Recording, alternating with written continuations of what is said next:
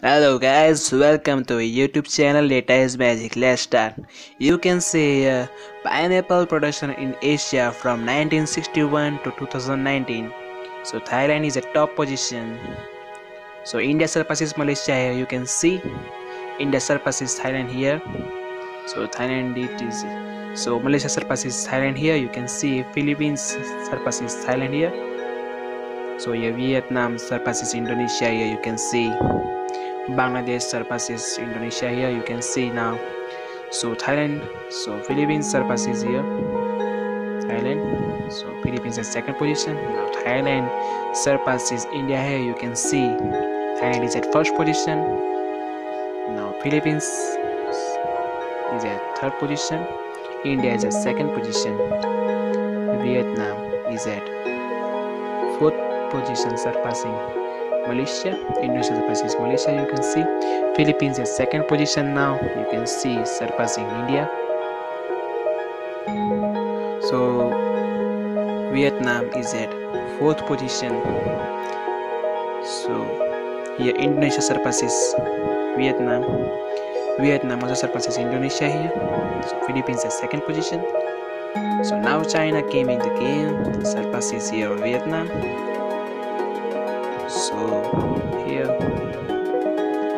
Indonesia surpasses Malaysia here. Vietnam surpasses China here. China again surpasses Vietnam here. So here Indonesia surpasses China again. China came and surpasses Indonesia. Indonesia surpasses China here. You can see China surpasses Indonesia here. So Thailand is at first position. You can see now.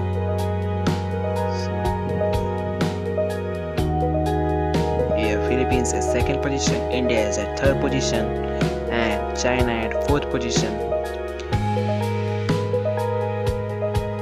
Philippines is very close to Thailand, but it doesn't surpasses Thailand here. So Indonesia surpasses China. Indonesia also surpasses India here. You can see now. Indonesia at third position. Philippines surpasses Thailand here. You can see now.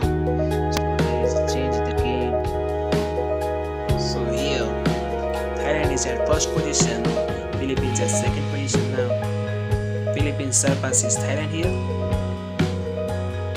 Indonesia at third position.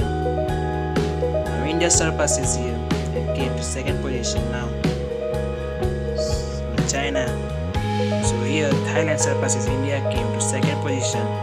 So these are the stats of pineapple production in Asia up till 2019.